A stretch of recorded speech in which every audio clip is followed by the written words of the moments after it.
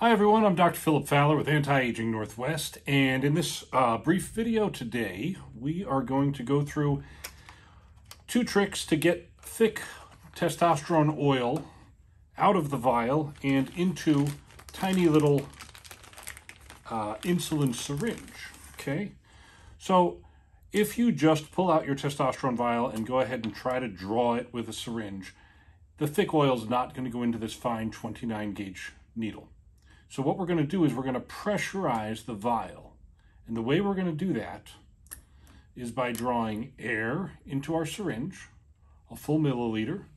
We're going to go into our vial, and we're going to press that air in, and we're going to do that 8 times. So there's 1, 2, 3.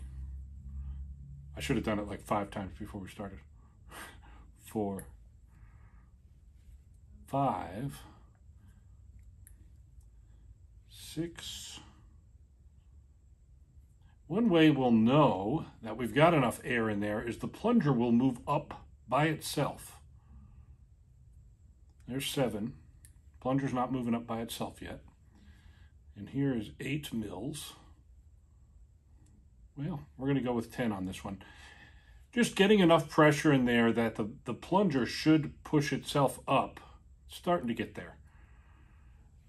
And the other thing we're going to do to make sure that we can get the testosterone to move from the vial into the syringe is we are going to, there, it's starting to go up by itself now.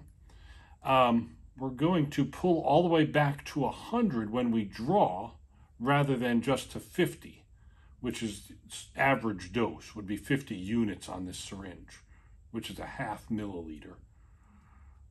There you go. It's starting to go up on its own now. We'll put 1 more in there. Now, obviously, when you do this, maybe not obviously, but when you do this, you have dulled this needle significantly. This needle is no longer good for anything. As you can see, the plunger is now moving up on its own due to the pressure in the vial. Okay? So once you've done this with this particular syringe, this syringe is now garbage.